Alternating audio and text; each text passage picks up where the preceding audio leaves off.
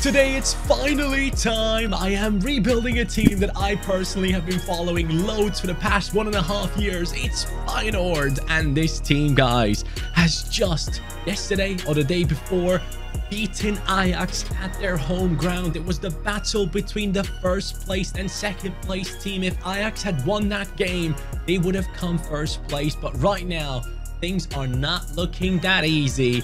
FEYENOORD have pulled off the victory away from home, and today I want to showcase their incredible players. I want to give them the props they deserve and create a historic moment by building this team up to become the best in the world. I think something that happens a lot when I do my rebuild videos is that you guys don't necessarily learn a lot about the teams that we go into, but for this time I actually feel like I know every single player. I have watched at least 20, 25, maybe 30 games in the last 1.5 years considering FEYENOORD, because I had players on so rare like Kökçü, like Szymanski, those types of players, and even Danilo at one point, and I kept watching them, and I have watched this last game as well. So for me personally, I love the fact that I can do a rebuild with a team that I really truly believe in, a team that has impressed me a lot, and I can share some of my thoughts on these players. I think Etrudia,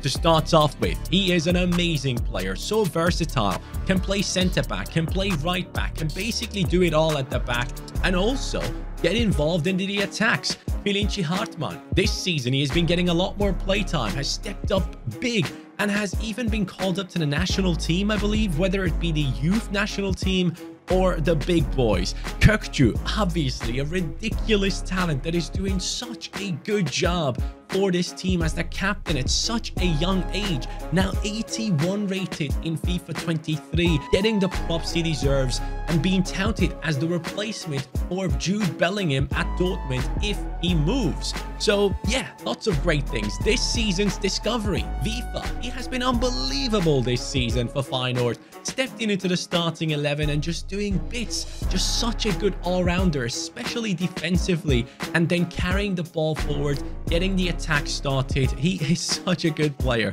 Jahan Baksh, I think a lot of you guys know due to his time at Brighton, and then Idrissi on the left-hand side, who's a player I'm really 50-50 on him. I don't personally like him. I feel like he's too egotistical in front of goal. I think he could have gotten a lot more assists if he wanted to, but then again, that's a different topic. Szymanski is an amazing left-footed Polish dynamite type player, only 23 years old, and honestly guys, he can take shots from basically anywhere. And then the Mexican Jimenez up top, who has taken over the position from Danilo right here.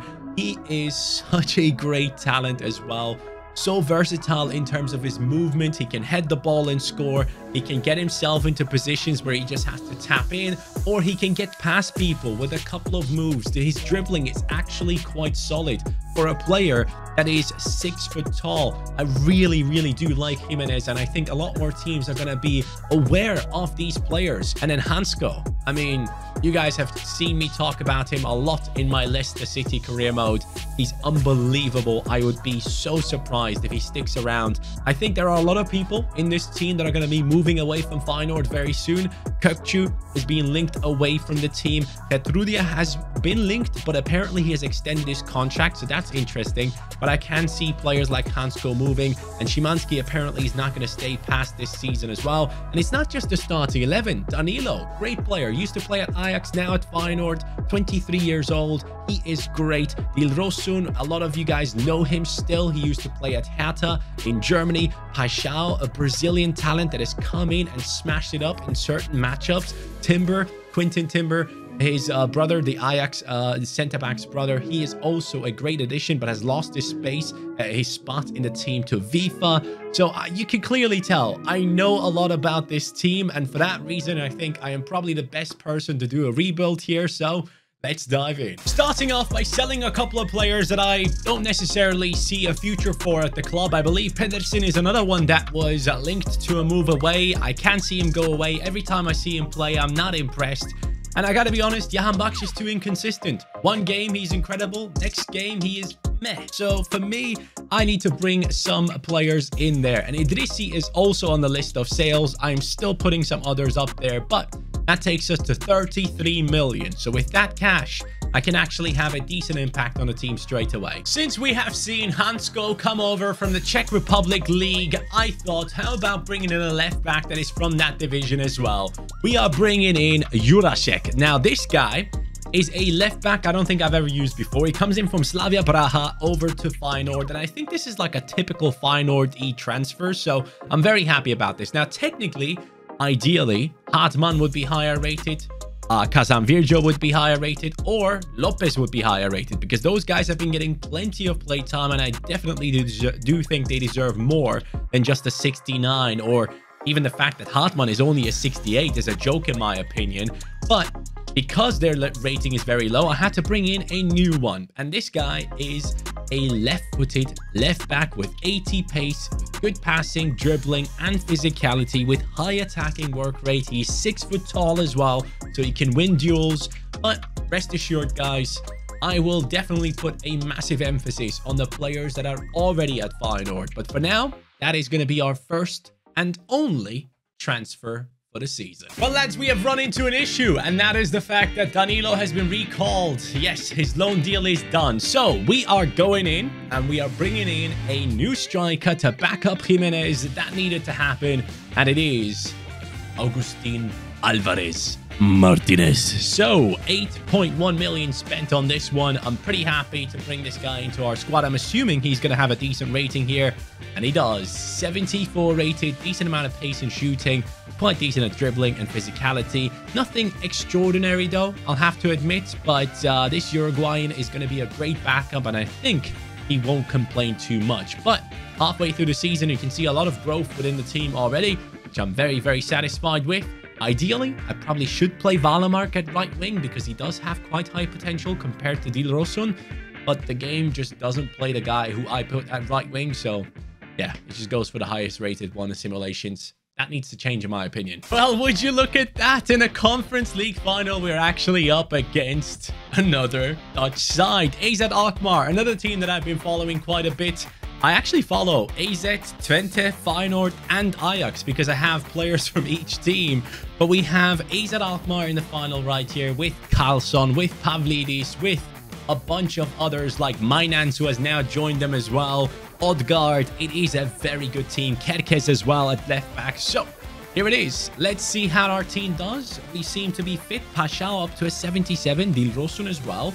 Jimenez up to a 79. Szymanski 81. Kökçü 85. He is looking incredible. Jurasek 76.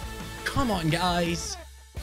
3-1 victory. Dilrosun steps up twice. Incredible stuff right here. And our team deserves that win. Paixão gets a goal as well. So we have already won a European title with FEYENOORD, winner of the Conference League, which I am very satisfied with. But at the same time, I do want to know, where did we end up in the league? Where are we? First position. Already beaten PSV Ajax. Beautiful story straight away in the first season. FEYENOORD in the first position in real life as well, so that shouldn't be a surprise. But obviously the goal is to achieve greatness, and Champions League greatness will take a lot more than just one 85 rated player in the team. Having said that though, I'm pretty happy with the growth within the squad. I will have to admit though that Trauner, despite me thinking that he's an absolutely amazing centre-back in the Eredivisie, will probably have to go. He's 31 years old. We need to find the perfect replacement for that position, and bringing in an 80 rated player in this case will probably be quite hard, considering that the budget over here isn't as large. But let's go into the squad hub real quick before we do anything else. We can see 20. Idrissi, why? He played? Why, man? I've been wanting to sell this guy. 8.7 million? You can have him, Newcastle. I don't like Idrissi, guys. I'm sorry. I just don't like the fact that he has had so many opportunities playing for FEYENOORD where he could have just passed it to his teammates and they could have scored such easy goals. And he has a bit of a screw loose as well when I watch him play. It's just my personal opinion, but he has been the best player in the team. 27-year-old has done well. Congratulations to him. Szymanski with a 21-8 is impressive. Jimenez 17-3. I like that. Kökçü 16-18. That is unbelievable from the captain. So yeah, good things coming up in the new season. Before the season ends, I have decided to work on the villain arc of a specific player. A former Ajax talent was sold to an Italian team just this past season. Per Schuurs has gone away from Ajax because he was not getting the playtime he wanted. Now, I am building up his villain arc. Trauner plus 20 million for this young man to come back to Netherlands and to show Ajax that they have made a big mistake. So he will come into our team. I have done this transfer right at the end of the first season because I've seen that I had like 20-something million laying around and I wanted to make the best of it. Trauner, I appreciate you, but Schuurs is taking over. I have gone ahead and nearly loaned out the entire team, and now I need to fill up the bench again. So I have gone in for Yusuf Demir, a player that was at Barcelona at one point, touted to be a massive talent, and somehow his career somewhat has fallen off, but he is going to be perfect for us. He comes in instead of Taibuni. As you guys can clearly tell, our bench is basically empty at this point. But yeah, I have kept a couple of the lads, of course. But yeah, we need to stock up the defense in terms of backups right now. And I have 50 million still. So a new centre-back is walking into the club. It's going to be Dardai, a player that currently plays at Hertha, and he is a talented boy. So we're going to bring him in to help us out defensively instead of Hendricks, of course. That is a nice little upgrade, a 73 rated centre-back to back up a 78 rated one. I think that sounds just about fair. But since I have kind of loaned out every single one of my fullbacks, I probably should call just one back, I assume. Maybe even two. I might just recall some players because they have plenty of playtime here in the club. But then again, do I want to let them go? Because then they don't get as much playtime over here. So if they don't get playtime, they don't grow. Choices. In terms of the loaned out players, by the way, this is the roster. We have Remy out, Benita, Conte, Azarkan, who's a talented player, Bozenic, who I didn't even know was a Feyenoord player. Hilinci Hartman is currently out on loan as well in France. Then we have Kazan Virgil, who has already gone up to a 76, and Boulod, who has gone up to a 77. So seems like it was the right decision to let the lads go. And now the season is finished. So 2024, we actually lose the last game of the season against AZ, which, you know, it is what it is. But we are creating an incredible team. Paschal and Valemark both up in their ratings. Dilrosun has been let go. Jimenez up to an 83. Szymanski looking solid with the 84. Timber and Kökçü in that midfield. I appreciate FIFA, but, you know, in FIFA, he just isn't that high rated, and Timber took over straight away. Gertrudia coming in with the 86 rating. Hansko on an 85. Jurasek up to a 79. And Per Schuurs on his villain arc, coming back to Netherlands to ruin Ajax. Bijlo up to an 84, while the bench is actually looking somewhat solid. I did bring back the main man. Did I not bring him back? Oh yeah, I did bring back Lopez. There he is. I brought him back from the loan because I wanted to keep Hartman out there because I believe in him more than in Lopez. So I have decided to give Hartman a little bit more time away from the club. But let's see where we finished off. We finished second behind Twente, but ahead of Ajax, the bitter rivals. So that's okay. But Twente coming first really surprises me right here. Congratulations to them.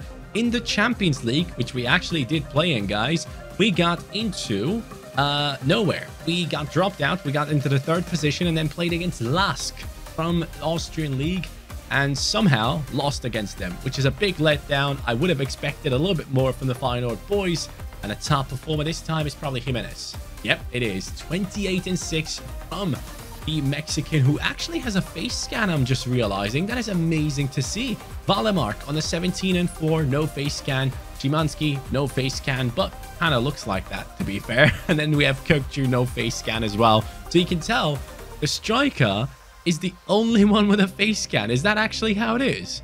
I'm just realizing we have a full team of no face scan here. Yo, EA, you gotta do a better job with the Eredivisie. So from what I am hearing personally from insiders at Feyenoord, Szymanski is not going to be staying at the club. I believe they have to pay like an 11 million fee, but if Feyenoord qualify for the Champions League and get that extra money, I do believe that they might keep a hold of him. But for now, as things stand, from my info, I think he's going to leave. So Szymanski, I'm going to let go. And I'm going to bring in this man right here. It is Thiago Almada. if you guys haven't seen the free kick that this boy has scored for Atlanta United, you have to go back and watch it. He is on fire right now, lighting up the MLS, and I fully expect him to go to a different team in this summer transfer window. There's no chance Almada stays in the MLS or should stay in the MLS.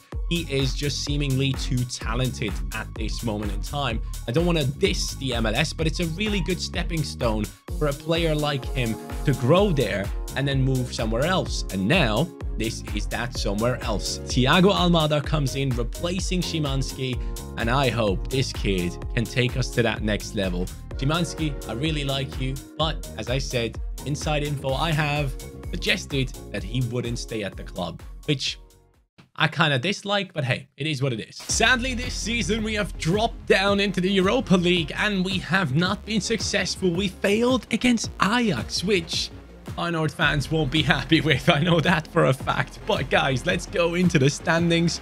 And this time we are in that first position. 82 points on Feyenoord, which is amazing to see. I actually really like the Dutch league, man. I've learned to love it over the last 1.5 years, and it's such an exciting league to watch with so many amazing talents that then can move to big clubs and have huge impacts. But talking about huge impact, Kökçü 90 rated right now. Jimenez up to an 86. Almada gone up to an 85.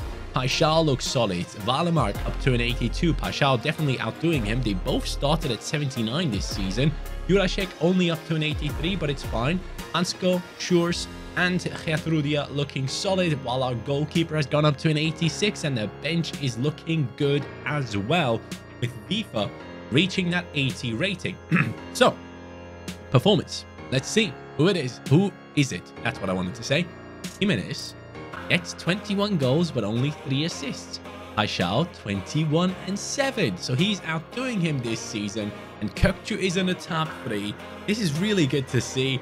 I'm very happy that the captain is doing well right here. He obviously has a big impact on this team when it comes to winning games. So I hope one day we can lift that Champions League trophy with him, but there's still a long road ahead, my friends. How about a big name transfer for Feyenoord? We have built this team up by bringing in players from all the different leagues, but now we are attacking the Premier League. It's Christian Pulisic. He is signing for Feyenoord because I needed an upgrade on that right-hand side. Valemark is not growing fast enough, so Christian Pulisic is the one. He comes in with the rating of 85. And as you guys can see, a lot of the loaned out players have returned into the club, which means we now automatically have an even stronger bench, which makes me very happy. But obviously, Pulisic is going to be a massive one for us. I'm going to turn him into a right wing. He's right-footed anyways. And I cannot wait to see him in that red and white shirt. Should be a great signing for this club. Congratulations, Feyenoord. Now, we have beaten Barcelona in the Champions League, which kind of gives me the vibes like the team might be capable to pull it off already. And yes, they might be. Barca, Atletico Madrid, and then Wolfsburg. Okay, well, guys, here we are. This is the moment. Is it already time for to win? Come on, Feyenoord. Yes. All right. It is a bit earlier than I expected. I gotta be honest. I haven't necessarily upgraded the bench massively, but the starting 11 also had a bunch of players that I thought were not ready for this stage, but I guess I was wrong. So let's take a look at the team that has managed to get into the Champions League final. Paixão 87. Pulisic came in, only +1 upgrade. That's fine. Jimenez up to an 89. Almada looks amazing. Timber looks like one of the most well-rounded midfielders. Kökçü probably even better. And then we have Jurasek coming into an 87 rating. Took him long enough. Ansko up to an 88. Schurz, Ajax centre-back. Former Ajax centre-back, I should say. Coming up with the 87, Gertrudia looking solid, and Bailo very good. The bench again, we only have really Valemark and Wiefer who could be good additions off the bench, but yeah, man, this is a vibe. I like it. I cannot wait to use this team. It should be a lot of fun. And in the league here, we obviously know we're in the Champions League final, but in the Eredivisie, first place. Ajax second. Feyenoord fans rejoice. So that is obviously something very important. And now we see this. 43-5. Jimenez, you are incredible. Paixão, 29-11. 40 goal contributions from our left wing. Almada bringing in 36. Kökçü didn't have to do much this time. He had 3 players doing absolutely insane. I understand. He was a bit relaxed. But now, here is the final against PSG. And they have Mbappe, Correa, Sanchez, Fofana, Locatelli, Kante, Di Lorenzo from Napoli, Marquinhos, Kim Min-jae. Ooh, that defense do be spicy. Stepping into the Champions League final, I cannot wait to use these players who I have been watching for quite some time now. I know exactly what they're capable of and what they are not capable of, so this should be a really good one for us, as Pulisic is getting involved straight away, and that is a good attempt. Ooh, that is very dangerous. I wanted to say thank God that he took the shot, because it's not going to go in, because he had really good passing opportunities. But clearly, I have no clue. That is an incredible goal by Renato Sanchez. Props to him, man. Did not see that coming, honestly. Especially, I believe, since it was on his left foot. Get out of here, bro. How is he scoring that? Oh, no. Correa, what is that skill move? Stop it. Hits the post. It's already 1-0. Chill. Paixão just wants the ball down the wing. He gets it, brings it back inside. Lovely football here from the lads. Are you kidding me? What have I just done? I honestly don't even know what I have done right there, lads. But that is what I've been doing on my Leicester City career mode. If you guys don't know about it, please make sure to check it out on CaniSports 2. We have a Leicester City career mode in which we do incredible passing play. And this right here might have been one of the most intelligent ones I have pulled off, because I don't even know I did it. It just happened naturally. Mbappe just outplaying me there massively. He finds his teammate. Ooh, thank you for not finding the other teammate. That should have been another goal for PSG. And they won't let me get out of my half right now. And I don't like it. It is a horrible feeling. Correa. Thank you, Hansko. Keep that in. Lovely. Oh, great. Don't keep it in that way. Oh, my God. Geturdia is getting pushed over. What? Oh, I've made so many mistakes in that one. It's 2-1. It's Correa, man. Oh, this is painful. Focus. Now I'm going to shift forward. Now fighting for the red and white of Feyenoord. Down.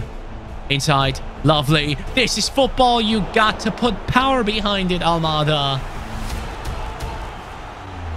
Looking for Jimenez. Jimenez, and he wins it. Santi Jimenez and Kökçü. The combination of dreams. That is what you want to see. Your captain getting an assist. Your main striker getting a goal. Santi Jimenez is a striker that a lot more people out there should be using for their career modes. He's absolutely incredible, guys. I cannot recommend him enough. Such a good player, man. I love the fact that he's good in the air. Schurz loses that battle in the air. Now we're completely open at the back, but Hansko catches up to Mbappe. Are you kidding? Now we're doing a little bit of skill moves here. Finding our way through into the box. Paixão. What? Oh, the little Brazilian magician is not capable of scoring there. That's something that he definitely still has to work on in real life as well. The guy is great in dribbling. He's great in terms of getting past people, but in front of goals, sometimes he's not good enough. But then again, he can score an absolute banger from 30 yards out. So it's just about consistency with him, and he will learn that. Now, I get to make my move. Santi Jimenez and the lads now getting into an even better position. I want Jurasek to get involved. There we go. I see you up there. You're completely by yourself. But I decide to take it slow. Now I find the pass. How the hell did he just keep that in? Kökçü! No, it's Almada. It's Almada. If that's Kökçü, I think we score. There's too much space. There's too much space for Renato Sanchez to run into. Schurz. Thank you for saving me. Kökçü plays a great ball straight into Almada. And he's making his own run. There's Kökçü now, finding Jimenez once more, but this time... Are you kidding? Oh no, Pulisic. I cannot accept that. I cannot accept that. You cannot miss that, Pulisic. You're joking. Get out of this pitch. Who am I looking for here? There we go. Those two seem to be stacked up on top of each other every time I see them. Jimenez. Almada. Paixão. Come on. Brazilian magic. I need it. Oh, we get lucky. Valemark. That's how you do it, Pulisic. Yes. 3-2. Come on, guys. What a moment for Feyenoord, or Feyenoord, however you want to call it. It doesn't matter. It's the red and white of Rotterdam. Actually, Sparta has red and white as well. I guess. It's the red and white of Rotterdam, where you have Kökçü as the captain. We get extremely lucky with the skill move bouncing off the defender, then bouncing off of Paixão. And then Valemark is in the right spot at the right time. The left-footed Swedish talent gets it done for us. Unbelievable. Uh-oh. 90th minute cheese? 90th minute cheese? Is it actually happening? No, it is not. The Ajax talent saves Feyenoord. Who would have thought? That's it. The end is near for PSG. I see someone in the center asking for the ball, getting it and smashing it top bins. It's 4-2. It's the Champions League trophy for Feyenoord, secured in the last minute. PSG is done. This has been such an amazing game. Thank you for being part of it. And Kökçü gets to lift the trophy. Of course he does. This man has done so much for Feyenoord, and I gotta admit, I expect him to move. I fully expect him to get a massive move. I really hope he goes to a team where he is accepted and respected as much as he is at Feyenoord, because in this club, they love him. I personally love him, and he's still only like 22 years old, so still plenty of time for him to have an amazing career. And yeah, that is it, guys. Thank you so much for watching. That is the last picture I'm going to leave you with. Have a great day. Take care. Feyenoord has been rebuilt, but they also didn't need me to rebuild because they already have some great talents. Have a good day. Take care and peace.